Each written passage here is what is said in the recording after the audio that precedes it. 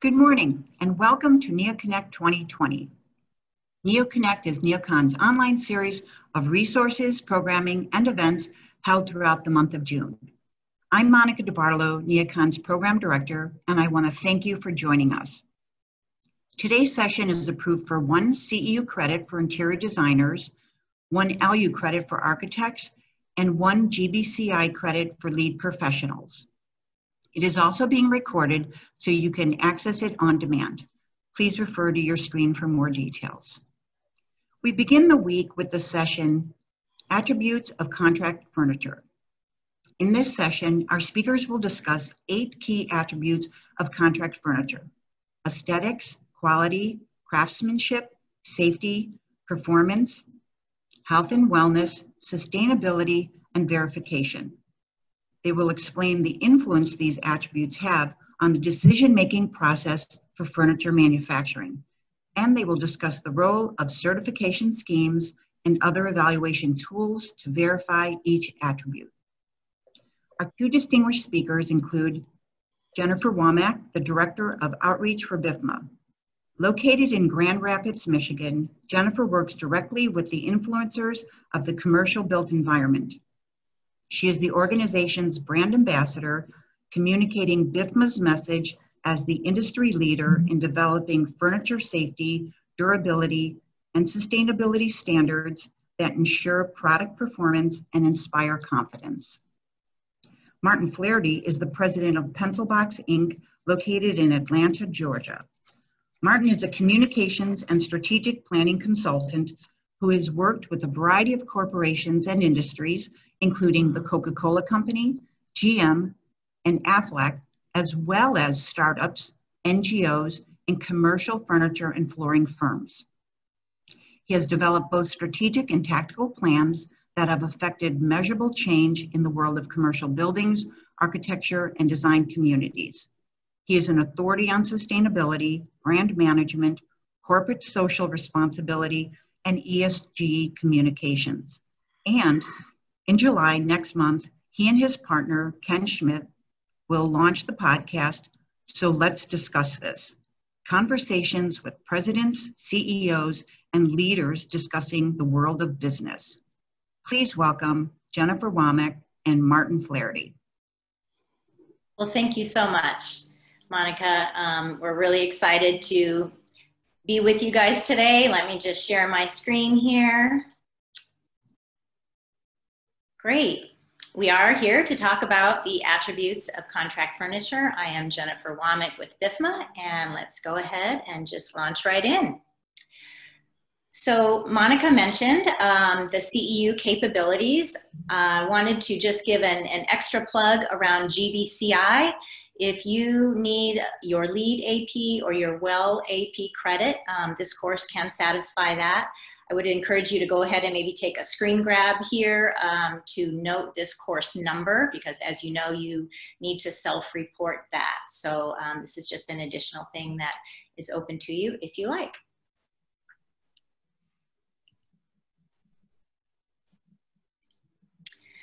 All right, well, here are these 8 attributes that Monica mentioned. We're gonna go through these in some detail, and we'll sort of be moving around in and out of a few of them, because what you'll see is that they very much interrelate and overlap. So what we're gonna start with, all good CEUs have learning objectives, right? This one is no exception. So this first one really is around this notion of making, and this is where aesthetics and quality and craftsmanship really come into play. We're going to talk about the importance of authentic design. We're going to talk about construction techniques and industry standards, safety and performance. We're going to hammer pretty hard on that as we work our way through. Then we're going to get into a whole section on health and wellness, recognizing how does furniture impact that? How does the furniture in the environment have an effect? Chemical exposure is a big part of this conversation. And then kind of dividing it up, sustainability, of course, is a very large topic. So we've sort of divided it down into health and wellness. And then in this section where we're focusing more on planetary health, our sustainability section will talk about the different attributes that are often associated with this and just help you to kind of understand what to look for in your evaluation and so on.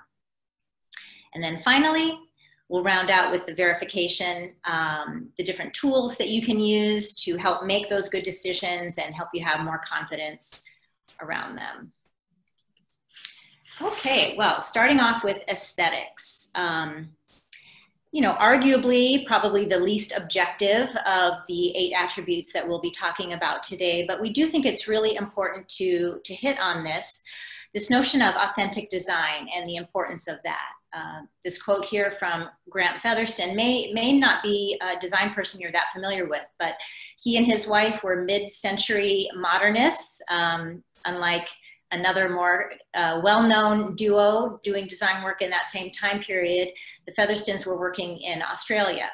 And I think this quote really speaks to this notion of the intent behind design, that good design is not, and I'm sure I'm preaching to the choir here with the majority of the audience out there, but it's not necessarily making something beautiful alone. That is part of it, of course, but it's the functionality. It's making sure that it's properly designed for the use, for the application, all of these things. The design intent really then has an impact on safety, durability, things like that.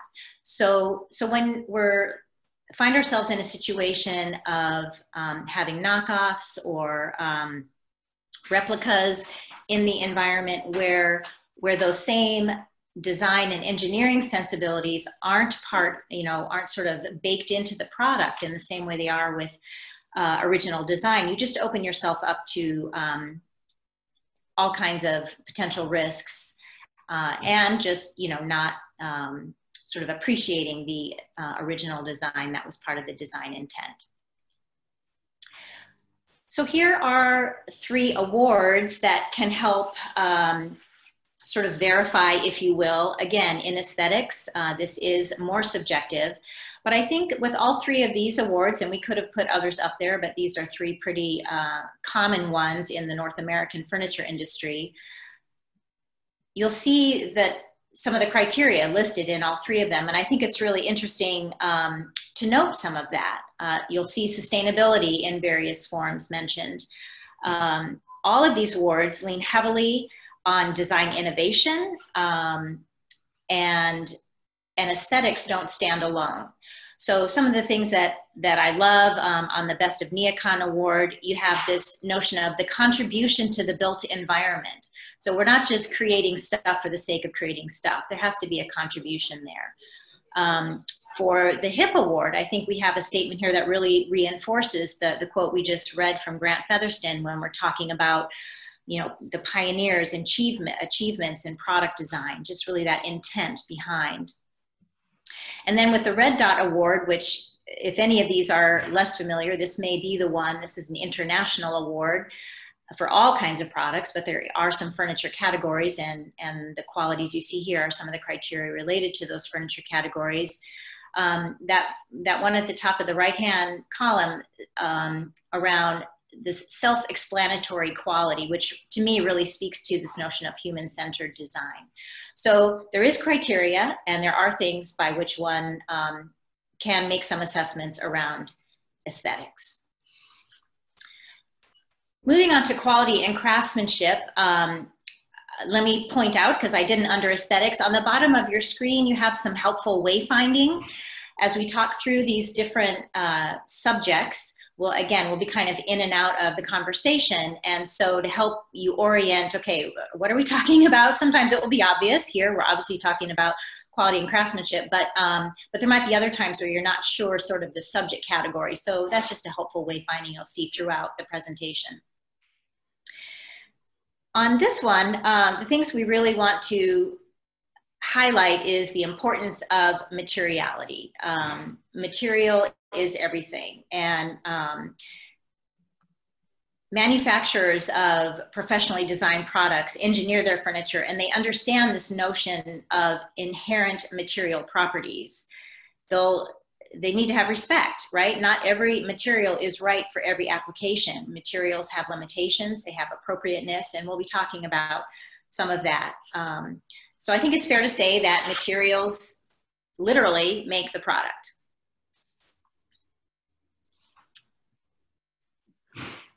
This is a quote from a veteran of the furniture manufacturing supply chain. And I think this speaks to what we've been talking about as well, that it emphasizes that this notion that furniture that is made and assembled in a high quality factory setting is really important.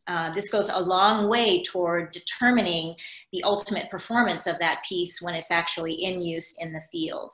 It's going to impact the quality and the craftsmanship, the process controls, the repeatability. Again, in a commercial setting in particular, we want to make sure that the furniture performs in the same way every time, over time, and what you buy today or what you buy tomorrow or next year is going to have some of those same attributes. So this really rolls up into the confidence for the person specifying, for the person making the purchase, and then ultimately, of course, for the person who is utilizing the furniture in the field. So what makes a high quality product?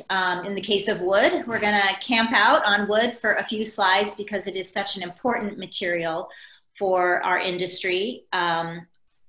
Looking at different joints here, there's no one right answer. I think that's important to say. In a lot of time, a lot of cases in life are like this. But it's really a matter of the right joint is going to have to do with the design aesthetics. It's going to have to do with the particular type of wood, the material selection, with the machinery capabilities of the manufacturer. But just pointing out a few of these, I will say that dovetail and butterfly joints, this is the one in the upper left and the upper right-hand corner, aren't as commonly used in commercial settings. Those tend to be joinery that's used in more artisan type furniture applications. And this really has to do, there's some cost factors with it. Most of the manufacturing kind of machinery doesn't necessarily lend itself to doing these kind of joints in commercial settings as much as some of the others. But you might see that.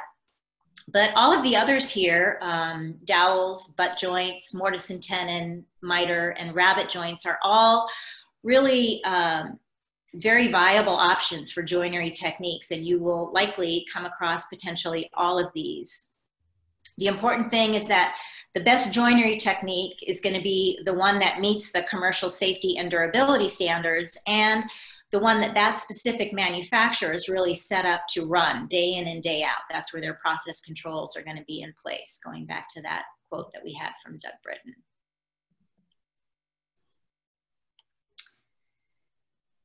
So continuing to look at wood, because this is such a crucial material, let's start with all natural solid wood. There are some really wonderful things about solid wood. Obviously its strength, its durability, it's just a beautiful material. It has sort of an inherent beauty that most everybody can really appreciate. The fact that it's a solid wood is a uniform material can also really help simplify the process from a sustainability standard. Its environmental impact, its end-of-life strategies can sometimes be simplified whenever you have a product that is made out of a singular material. It just makes sort of that end-of-life, what do I do with this? You're not having to unsnap or unzip multiple materials. So solid wood can be really helpful for that as well. Other parts of the sustainability profile we're going to get into more deeply, but certainly this would be that end-of-life strategy is going to be based on assumptions that it's sustainably harvested wood and that it wouldn't have been finished with harmful chemicals or have harmful VOCs, volatile organic compounds, with it. But it's not necessarily the right material in every application, and so this is the important thing. Solid wood tends to be heavy, and that may not be right for your purpose. Maybe you're shipping it a long way or something like that. It also can bow and sort of sag if it's not properly reinforced. So again, this may not be the right material for certain long spans and things like that. So it's just really important, again, that respect for the material, for what it can do in various applications. Plied woods is another format that is often used. And so plied woods can either be what some people would call the A surface, as you're seeing here, where it's the surface itself, it's what you're seeing. Sometimes plied woods are also what you might call the B surface, the sort of inside, inside of a frame that might then be fully upholstered or something like that. But this is made by taking various plied layers of wood and laying them up and then adding glue and pressing them to adhere. So the bonding process is critical, the heat involved is critical, the pressure, the tool that's used to create the shape. These are all of the critical manufacturing methodologies that need to be in place and need to be repeatable and so on. So it's really important to dial those in appropriately for the piece to make sure that over time you don't have splitting or cracking or things that could impact the integrity of it, could lead to not only aesthetic problems with it not looking right, but then also could, in a severe case, actually lead to safety issues where the piece no longer has the strength and integrity as designed. Real wood veneer is the next thing we want to talk about. Veneer refers to thin slices of wood. I think a lot of people are at least somewhat familiar with veneering. Again, somewhat similar to plied woods. There's a sense in which it is glued and pressed onto in this case, a substrate, a core of some kind. And the design capabilities with veneering are really vast. And so that's part of the reason why we have a lot of veneered woods. You can do a lot with different species. You can lay it up in a whole, we could have a whole CEU on veneer and different layups and different ways of cutting wood and so on. So there really is a tremendous amount of design capabilities inherent with real veneer wood. As we look at some of the considerations, it is a highly specialized skill, laying up veneer. The selection of the wood, the laying it up, the gluing it properly, these are all really critical parts of the craftsmanship, and something that doesn't have that know-how will often show up in some of the more vulnerable areas, like the corners, the seaming, and again, maybe over time, things could become delaminated or things like that. So there can be cases where, a poor quality wood veneer could really start to look shabby out in the field, and may not cause the, catastrophic failure of the piece itself, but certainly reflects the look of the product in the field. Switching gears now from wood, we'll briefly touch on a few others, foam and fabric in this section. Foam is a complex issue, and we could talk for a long time about it.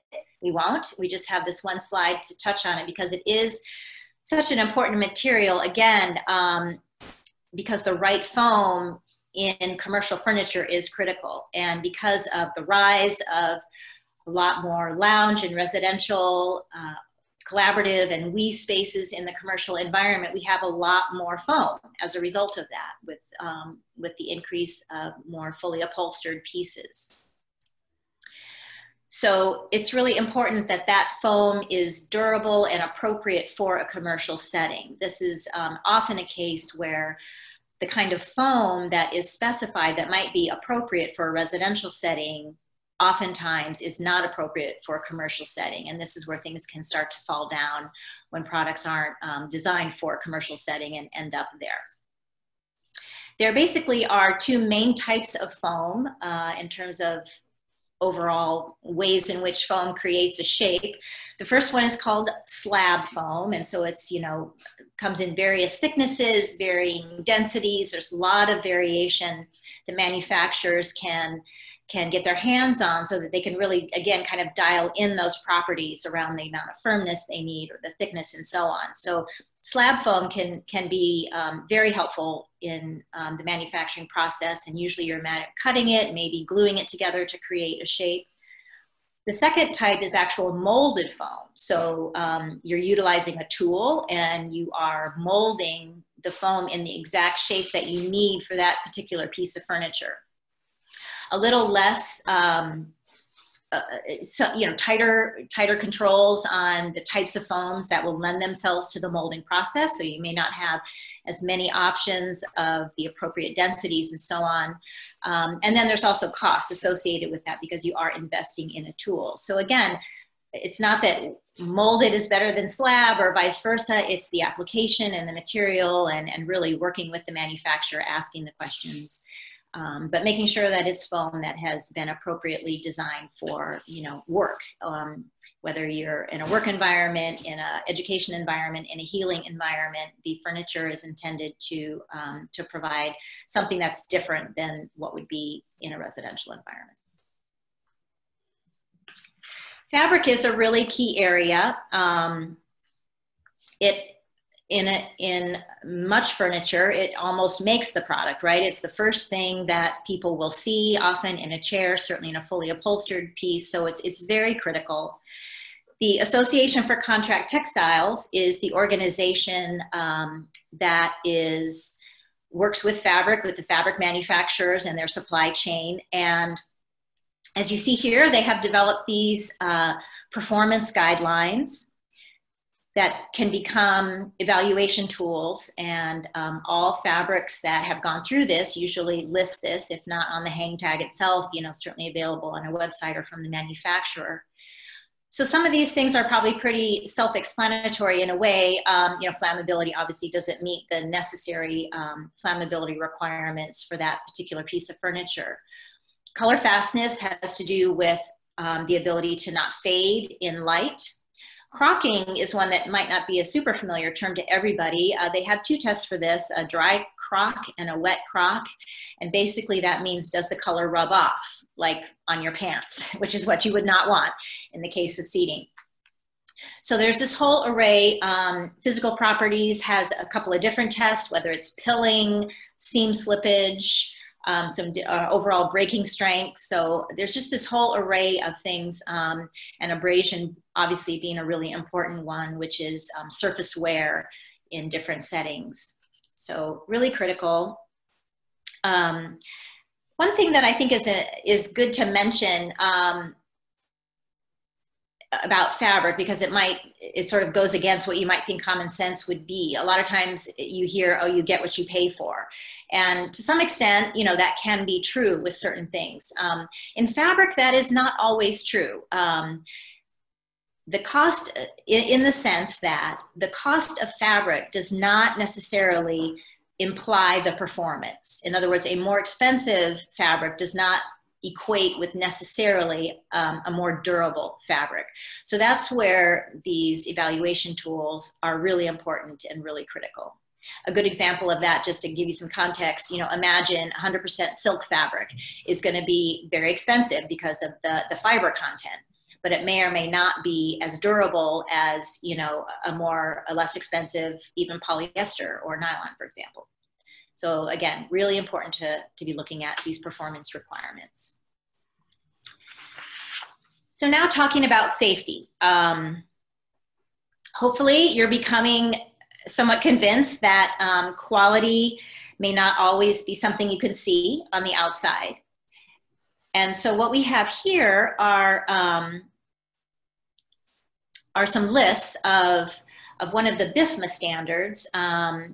We've taken this from our chair standard, which is our general purpose office chair, and just listing, the array of things that are tested for in that standard. You'll see a bunch of things that talk about durability, a bunch of things that talk about strength. And so we're testing for all of these different things. What you have to know about is that the reason we have tests is so that a product can be shown to be safe before it hits the market. And it can be safe not only on day one, but maybe on day 2000 when it's entering its 5th+ year of service. So in a commercial environment, this becomes increasingly important because lots of different people might use that product. It might be moved around in the environment. There's just all kinds of things that could lead to the wear and tear. So the standards are really developed to simulate that wear and tear in what would be expected for the use of a chair or a table or a piece of storage. But also there's a lot of stuff in the standards that test for sort of unexpected use. How often have you sat on the arm of a chair? Well, the arm isn't designed to be sat on, but we all know we do it. So there are tests for that to make sure that arm strength, holds up, things like that. So it's just really critical that organizations who are serious about selling products into commercial environment really invest in the proper testing so that the stuff will meet the standards and they don't expose themselves to unnecessary risk. And we're going to talk about this a little bit more over these next couple slides. Here's a couple of marks that can be helpful to you, marks of assurance. The background for BIFMA, Monica introduced me as being with BIFMA. This stands for the Business and Institutional Furniture Manufacturers Association. So our primary members are the furniture manufacturers, and we do a lot of different things, but one of the big ones that we do, and the one that most people know us about, is actually creating the safety and performance standards for the industry. What you see here on the right is the level mark. So that is our third-party certification standard for our sustainability standard. And on the left there, BIFMA compliant, this is a new program that is in development now that will launch in March of 2021 that will cover all the rest of our standards, all of the safety and performance standards that we're talking about here. So why is this important? BIFMA standards, they foster value and innovation. The standards don't tell a manufacturer how to do their product, they just tell you how it needs to perform. So that is not something that should be up for debate. So this allows a level playing field for the manufacturers providing furniture into commercial environments to not compete on the basis of safety, but instead to compete on the basis of all the other things that might be a value to you and their customers. So let's talk about a few of these things. What can happen if you don't test to a standard? Now, I'm not here to say that, nothing that has, or every piece of furniture out there that has not been tested to a BIFMA standard is going to have a catastrophic failure in the field. I'm absolutely not saying that. I'm also not saying that something that has been tested to a BIFMA standard will never have an issue. But I think what we see is what we don't see are catastrophic failures in the field with products that have adhered to a standard. And this quote here from an industrial designer working in our industry sort of speaks to that, that there is a troubling trend of products that are hitting the market which haven't been tested, and we're starting to see more product failures, and in the worst case scenario, they can lead to safety concerns, they can lead to injuries, and this is really a tragedy. Here's an example where we go back to materiality. The standards do test for materiality. In this case, we have a particle board that obviously did not hold up to the task which it was intended to do out in the market. Now, if this product had been tested to a BIFMA standard, there are things, if your product uses a fiberboard component, there are all kinds of tests that say, does it have a certain strength? How rigid is it in different atmospheric conditions? What is the uniformity of the board? The holding strength of screws, that could have been helpful in this case. So all of that kind of stuff is baked into the standard. In this case, probably the standard for storage would be the appropriate one for a piece like this. So the products really have to be engineered to function as intended out in the field, and adhering to the standards really help us to know that that is happening.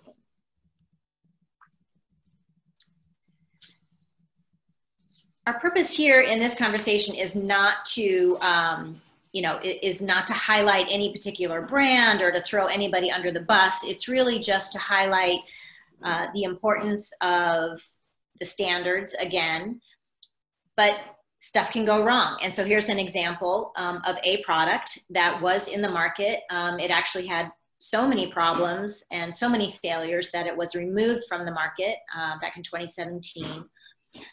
But unfortunately, the manufacturer of this product had a pretty big reputational hit as a result of that. So, you know, legs were literally falling off as people sat in these things. And it was just a poorly constructed product. Now, you know, that is something that would have been discovered in the testing process. And so one of the important things too about testing to a standard is the fact that the manufacturer has the opportunity to identify where there might be an area. I mean, they're trying something new, they're being innovative, they want to test and make sure. Maybe they find that they have a weak point that they weren't aware of. It allows the opportunity to address, to re-engineer, to perfect those things before it hits the market. So that's one of the really, yeah. Jennifer, can I jump in there? There's a question Please. that was just asked by one of the folks out there, a woman by the name of Ashley Snipe. And it says, in regards to safety and performance for BIFMA testing, are there different stages during the design build that the product gets tested? Wondering if the chair has to be fully engineered and built before it's tested, or if it's tested as it's being designed or prototyped before it becomes an orderable product? Oh, that's a great question. All of the BIFMA standards are full product standards. They're not component, so somebody couldn't say, oh, my caster adheres to a BIFMA standard, because it would have to be the caster on that particular chair with that mechanism, et cetera, et cetera. So they are full product. The tests are all full product tests.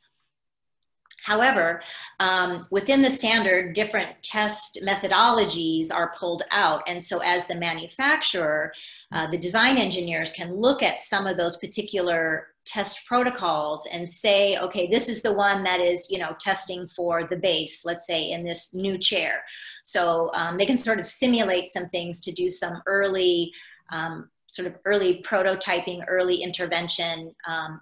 What we hear from most of our members is that when they're doing a brand new chair, you know, they obviously have a whole series of prototyping, and so they might do some testing on some of those early prototypes. But yeah, it is a full product test. Thanks. Great, thanks for the question. Warranties is another helpful tool that can help signal the intent, really, of the manufacturer. It's a warranty, you might say, is, as the slide says here, an indicator of the manufacturer, what they think themselves about their own quality can sort of be surmised by the length of the warranty. What we've pulled out here is an actual, you know, warranty from a BIFMA member. It is not an unusual one. This is very usual and customary that you'll see for commercial furniture. So you see, you know, there's a 10-year lifespan. The BIFMA tests do, the standards all pretty much utilize this 10-year basis for setting durability tests. We have a few that have 5 years, but that's kind of the intent, is that a product is going to be around for a while and it needs to continue to function in service, in that way. So warranties can be a helpful tool to use for that. So this section has been pretty dense. We've talked about a lot of different things. This is just kind of a roundup slide to show you a little bit of good, better, best.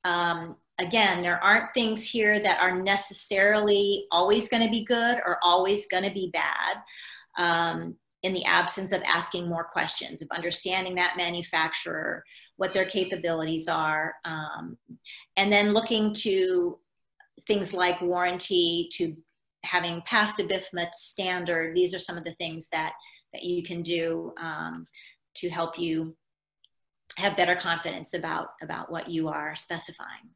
So with that, I will pass things over to Martin. Move my people out of the way. Let's see, I hope you are all seeing this. Yep, looking good, Martin. Wonderful. Excellent. All right. All right, so as Jennifer had said, it's now my turn, and she said that what she had handled earlier was a little bit dense. So we're going to deal with health, wellness, and sustainability, which are completely light and totally easy to understand. Ha ha ha.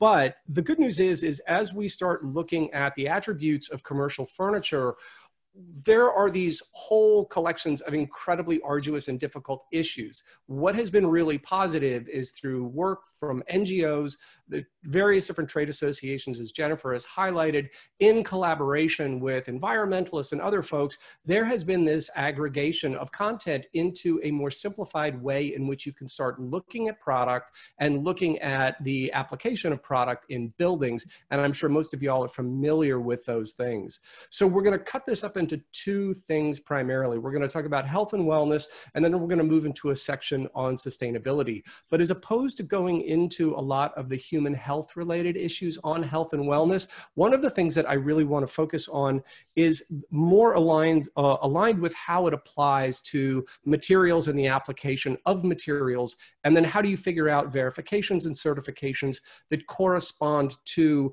judging the value and how you should be looking at these particular products. So we're going to look at primarily indoor air quality, referred to as IAQ, material safety, and also ergonomics. There is a whole host, as you see on the screen. We're going to touch on a lot of these things, but we're going to really put the emphasis on those other elements. So when we start looking at IAQ, for those of you sort of have been in the industry for a while, or perhaps know your history a little bit, this comes out of the whole issue related to sick building syndrome. When you remember back in the times, there was this whole affliction people were beginning to experience inside of the office, and it was quickly understood that it was actually the materials inside of a building and how tightly wrapped the building was that caused these VOCs to then create exposure, and people had negative reactions to them. So BIFMA put forward the creation of a standardized test that gave them the ability, that put it out into the market, that then allowed you to understand and measure what VOCs were. So the idea here is controlling these common indoor pollutants. And then the idea is around a verification process so you can understand what is taking place here. And so you now begin to see the creation of GreenGuard and also SES's Indoor Advantage. What is really important is looking over on the right-hand side. It's not to make everyone learn the legislative aspects to all of this, but if you could take one thing away in understanding the issue of IAQ, always understand what California 1350 is looking at. That has become sort of the gold standard of legislation and requirements around what is acceptable product that would then meet that standard. So you want to make sure that whomever it is that you're looking at, or whichever standard you're looking at, incorporates and acknowledges 1350 as part of it. Shifting over, we then say, okay, so it's, you know, things are made up of things. I know that sounds silly, but chemistry is this fundamental part of it. And there are two ways of understanding chemistry involved in products. And the objective here is to really to look at and understand the whole idea of what are the components that go into a product, and then evaluate and assess them for whether or not they meet a criteria. So the two most obvious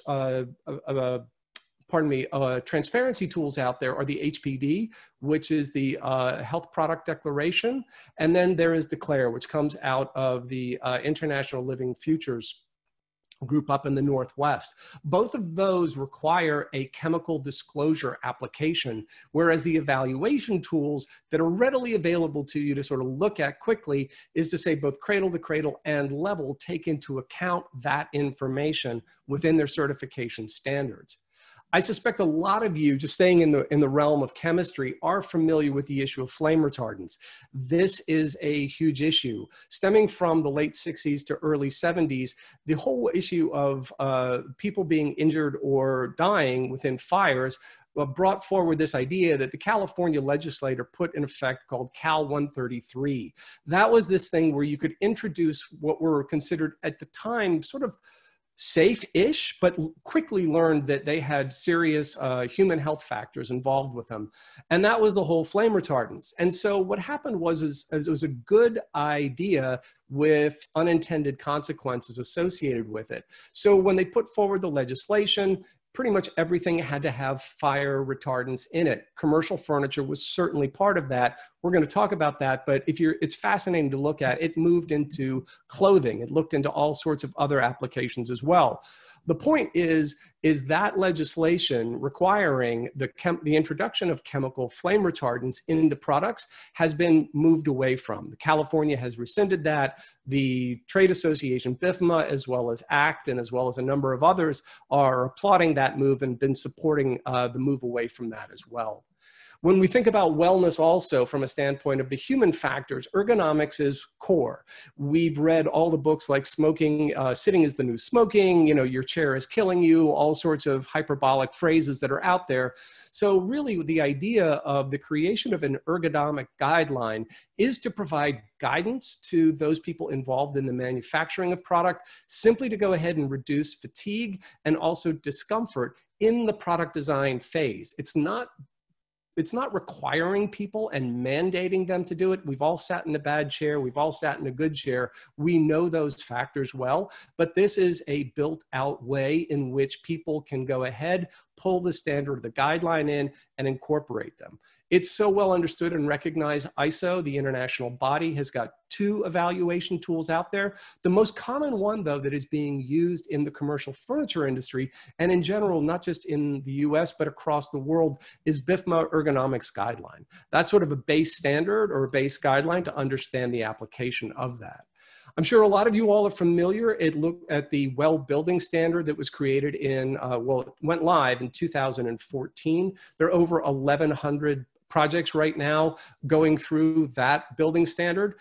The idea and concepts around it is to look at the places where we live, the places we work, the places we learn. They are supportive of human health and well-being. It is an aggregate that is really more focused on the individual. And again, but pulling back into it, way it applies to what we're talking about with contract furnishings. If you look at materials section here, it's really looking at what we talked about earlier. It's about VOCs. And then by reducing and managing those things, it's emission control as well as that, not just within the materials associated with VOCs, but also within the building itself. The reduction of hazardous materials. And so there are things like design for environment. There are things like material selection that are thought of by manufacturers as they go through the process of designing a product, that they want to remove those out. And then what are the better alternatives that can be considered? So this is the well building standard supports better enhancement of materials. So now let's dive a little bit into the world of sustainability. We're really talking much more on the product end of this, but there's some really important distinctions to understand. So we're going to run first on the left-hand side, looking at product sustainability considerations, and then corresponding evaluation tools. The idea here is really to go ahead and give you a shorthand. By looking and understanding what these visual cues are, what these icons are, you can begin to say, okay, if I see cradle to cradle, if I see level, I know that this is an aggregation of a variety of different things. So we'll go through them. So climate neutral materials is exactly that. These are looking at materials that have either reduced or meet climate neutral goals. All of these systems go ahead and account for those. LCAs, a life cycle analysis. So each of the 3 that you saw in the first one support life cycle analysis as well. That process in which you look at the complete picture of the product, not just from cradle to gate, which is when the product is born, to then ultimately when it is pushed away from the factory, but you're looking at the issues regarding end of life. What's new in this factor is that the folks at SCS have developed an LCA test that a manufacturer can go ahead and provide independent of any of these others as well. Efficient use of materials is exactly that. It's rewarding or supporting how material is used.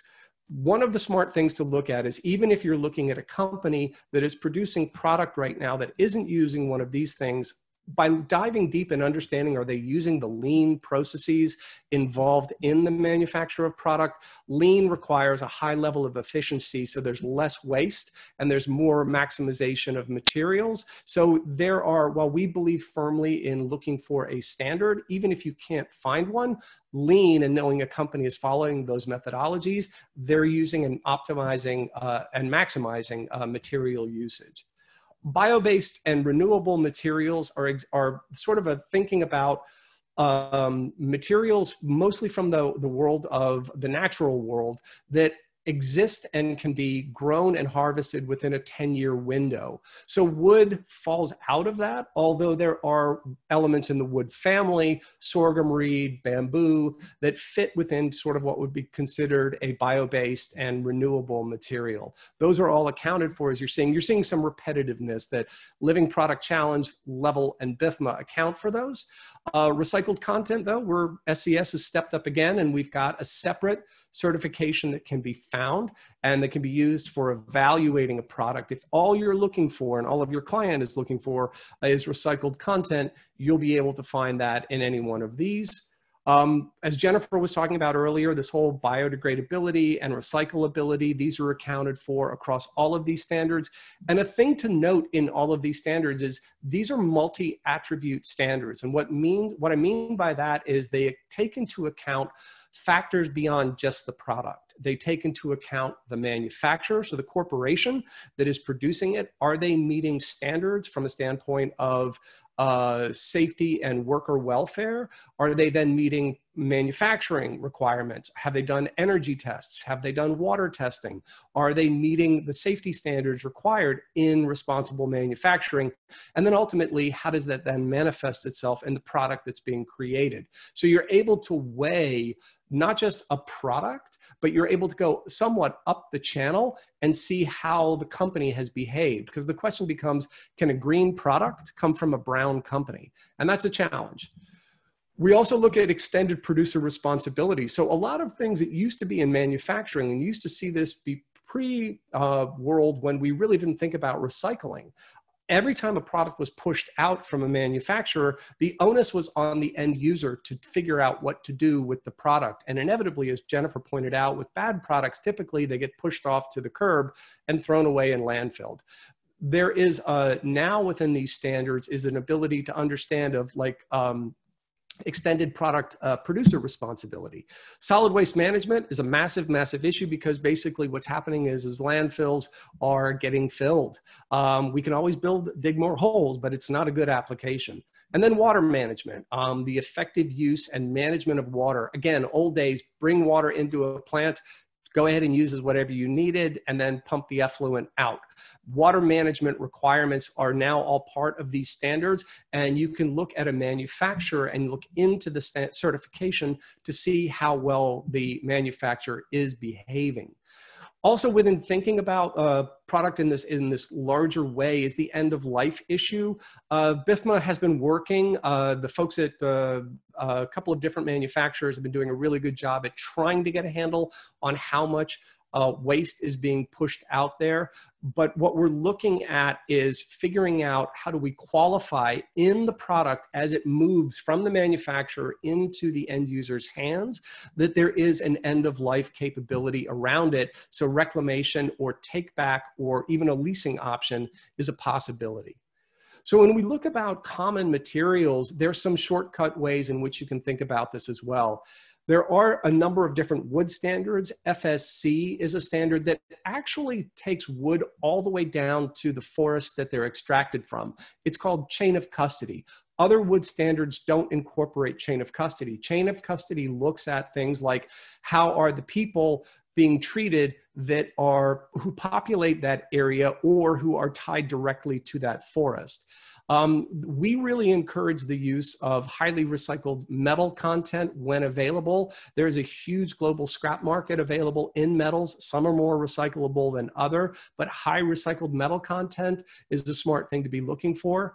Plastics need to be considered strongly as well because not all plastics are created equal. There are plastics that in their creation have massive environmental implications, and the downcycling aspect of them is problematic. And what I mean by downcycling recycling is when you take the raw plastic and reintroduce it into the system, you then have to introduce more virgin material to stabilize it. So you really want a plastic that has higher reusability and benefit to it and is more benign in its production. Jennifer was talking extensively about the whole textile world. ACT has gone ahead and produced something called FACTS, which then provides a whole level of screening to certifications as well. So when you think about CSR, or now what ESG is evolving, you want to understand that there are responsible aspects to the manufacturer and their behavior, just as a way it looks at the corporate social responsibility of an organization, as do these other standards. A lot of other standards that are single attribute do not account for social justice or social responsibility. And as we move into this whole process, it's like, okay, so how do we aggregate all of that into thinking about this? And the whole idea is around verification. And as Jennifer made earlier, as we go back into what are the attributes of contract furnishings, great ways to look at it. And it doesn't necessarily mean that if people don't win one of these awards, it's not a viable product, but these are just really solid measures in each of these awards. Quality, we're going to introduce some new ones in here. And again, as I said, it depends on what your drivers are. There are standards, there are certifications out there that can help you with that. So on the quality front, you're seeing these three elements that are there. ACT is taking a huge step forward on that. Craftsmanship. Hey Martin, yeah, go. Can I just, one of the questions that just came up, and I answered it, so now the person's name disappeared, but others may have been having some of the same questions, which was about the fact that designers often need to purchase their furniture sight unseen. And so, you know, how do they know when they can't test out the ergonomics themselves or things like that? So these kinds of verification tools that we're going through here now are some of the really helpful ways that you can, you know, get some of that confidence that you might not be able to, you know, if you've never seen the product. So yeah. And there is a publicly available site that BIFMA has put out there that has all of the level product that is available that has gone ahead and met these requirements. And you can search in any category of furniture or product. And this is not just from some of the huge brands that you know of. There are over 4,000 products that have met level certification, and you can find them. Just a small bit of a shill thing. Level is the largest it is the largest multi-attribute sustainability standard that accounts for these things, not necessarily quality, craftsmanship and such, but all the environmental concerns. So at least you can filter your environmental needs through that. Cradle to Cradle also is a great method. They are sitting around 500 products certified. So then we flip over to safety. In safety, BIFMA has created standards throughout its 48 years of being in business. There is a program that is coming out called Compliant, which is next year. Jennifer, do you want to speak a little bit about Compliant? Sure. Yeah, I mentioned it very briefly before, and this is another one of these sight unseen. Because whereas some of the things around aesthetics that we've talked about, or even environmental, you know, your client may or may not, you might, you know, not be getting a LEED certification, et cetera. But when it comes to safety, you know, that's sort of non-negotiable, we would say, for a commercial environment. Hopefully everybody can agree that safety is needed. So this BIFMA compliant program will allow you, when it launches, a very quick way, similar to the level database registry that Martin was mentioning a moment ago. We'll have a BIFMA compliant database. All of this is readily accessible from the BIFMA website today, where you'll be able to search all of the products that are in the program, and that means that they have successfully passed the relevant BIFMA safety and performance standard. So for right now, the best thing to do is ask your rep, ask the furniture manufacturer if they have tested their products to the standards to make sure. And this is part of the really, really big difference that exists, because what you have is if you can find these marks, if you can find these filters, and this is incredibly complex information, it is a shortcut for you. This is the big flag. If you cannot find product that at least has some semblance around this, then you're going to need to start asking yourself questions and start digging. And time is a huge factor in the ability to really, when you're aggregating a whole bunch of products for a job, can you really spend that much time doing that? So these are shortcuts. So we look at performance, similar to safety. Same three players are looking at testing that and providing certifications around that. In the category of health and wellness, the shortcut, you're seeing a whole series of other players out there that are really, and again, this is a recorded session, you'll be able to access it, but you'll be able to see what these marks are and how they contribute. Sustainability is huge. There are other sustainability standards that are out there, but not all sustainability certifications are the same, and not all of them measure the same thing and with the same level of breadth and depth. So finally, with verifications, and then Jennifer, why don't you take us home? Yeah, thank you. So we raced through a lot of stuff here, but just to kind of summarize, why don't we just go to the next slide, Martin, if you would. Some of the things that we've been talking about. Actually, you know what? This is a slide build, so I'm going to go ahead and take back control, if that's okay. Go for it. I'm going to stop sharing. Okay, all right.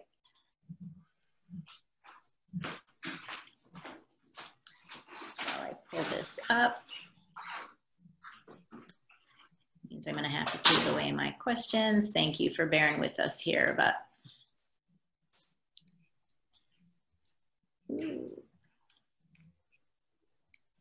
So working at home with only a laptop and not two screens, something is always covering the thing that you want. There we go.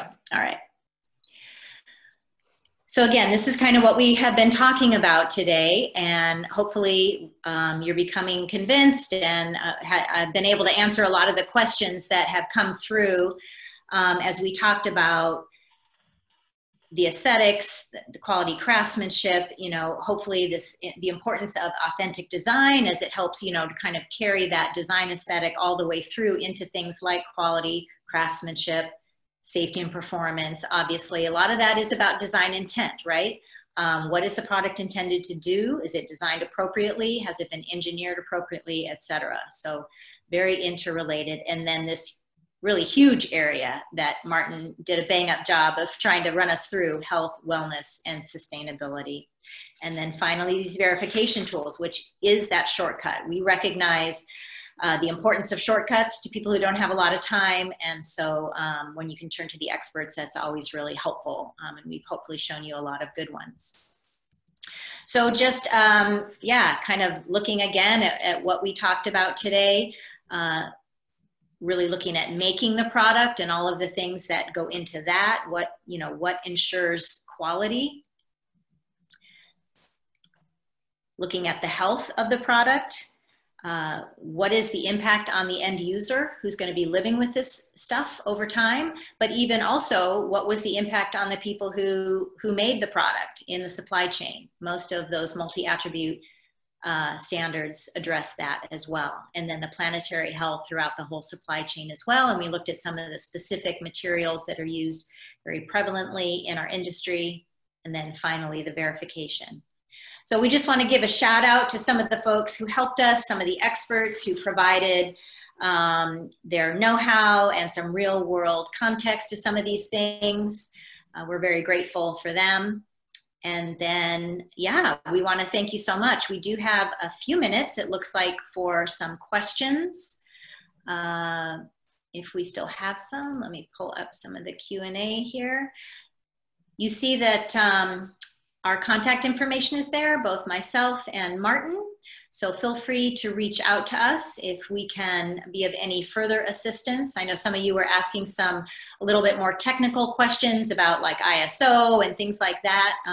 So I can certainly get you, if my simple, quick answer didn't get you what you need, I can get you hooked up with the experts at BIFMA who can go deeper into some of that stuff. Yeah, in general, I'd like you to send all the hard questions to Jennifer. And things like, so she can punt them to someone else, yes. Do I like ice cream? And the answer is yes, I do. So you don't even have to ask me that. Yeah. So one question here from Darcel is it possible to find a catalog of all guidance? I wouldn't say there is one catalog where everything we've talked about today is in place. So, you know, looking at some of these different programs, they all have websites and, you know, give you some overview and so on. Being a BIFMA person, I can speak to BIFMA. We try to put some good resources on our website in terms of like a one-pager that describes each of the standards and sort of what they cover and what's in them. Kind of a user-friendly, we do have some resources like that when it comes to those. Question here about cost. We did not discuss cost. Budgets are tight right now with projects. Do you have any suggestions of how to lower costs but still durable brands? One of the things that I probably should have mentioned is, so we talked about, you know, the cost of materials and so on, but sometimes people think that if something is tested to a BIFMA standard, it must be, that's only the expensive stuff, you know, and that's really a misnomer. Because again, you know, safety hopefully isn't an optional thing. So we would say that something being tested to a BIFMA standard is really, you know, the level playing field that all commercial products should adhere to. So within things that have been tested to a BIFMA standard, there is a wide array of price points, a wide array of aesthetics, a wide array of materials, of manufacturers. You know, there's just a huge amount of products out there. So at the moment, until we have our BIFMA compliant up and running, there's not, you know, one place you can go to see all of that. But I would say talk with your rep, talk with your manufacturer, ensure that their products are tested, and then, you know, have that discussion about things that might meet the budget of what you need. So I think that kind of rounds us up. So I will turn it back to you, Monica. If there are any unanswered questions, again, feel free to reach out, and just a huge thank you for allowing us this time today. Jennifer and Martin, thank you for that very important and enlightening presentation. We really appreciate your sharing your expertise with us today. And thank you to everyone for joining us. Please join us tomorrow for proactive leadership and future-proofing your business. Have a great day and be well.